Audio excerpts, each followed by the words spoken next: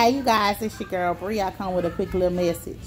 In life, we meet people, male or female. Some people in our life be a lesson, some people be a waste of time. But there's truly only one person that God has for you. That person that you hold dear in your heart. That person that you're willing to go to war for. That person that you're willing to fight for. But if that person is not reciprocating that same thing to you, let that person go. And find you someone who does appreciate you. Somebody who does love you. Sometimes it's hard. It's very hard to let go of someone that you love. And you know that person loves you too. But that person is full of pride and ego. And that person feel like he or she has something to prove to someone else. Let those type of people go so that true love can really enter your life and help you along your way. See, sometimes you may feel like somebody else is your rebound, but that person comes into your life to help you heal from the pain and the heartbreak that you have been through. That person will help you get through everything that thought destroyed you. What that person had thought that destroyed you. Only you yourself know who you love and how much you really love them, and if you're willing to fight for the love that you deserve.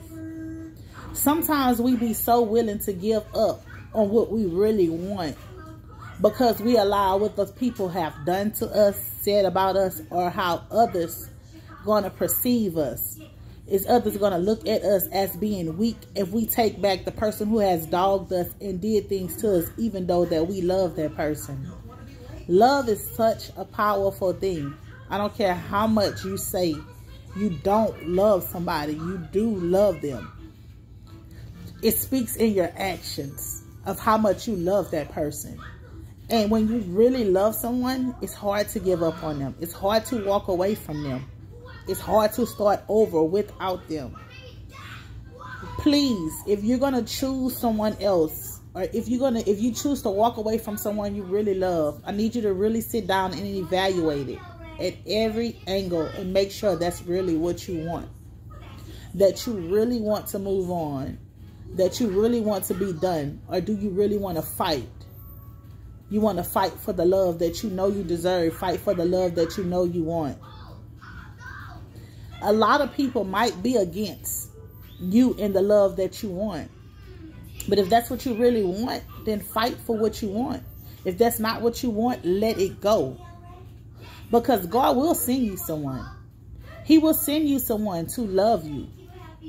But when his time is right. And if God has sent someone into your life to help you, to love you, to heal you after you have been broken, bruised, and beaten, don't hurt that person when that other person comes back around and tries to reconcile with you. I keep telling everybody this, and I'm going to keep screaming until y'all get it. Having chemistry with someone is a dangerous, dangerous game. Because of the chemistry you have for someone, you will leave somebody that's doing everything right for that person. Just make sure when you're making a decision, you're not making an emotional and rational decision. And you're doing what's best for you at all given times. Not to please your mama, not to please your sister, not to please your homegirl, not to please nobody but you. Because God will grant you your heart's desire. And if you feel like the person that broke your heart, the person that made you cry, the person that made you look stupid in these streets, if you feel like that's where you really want to be at, then be there.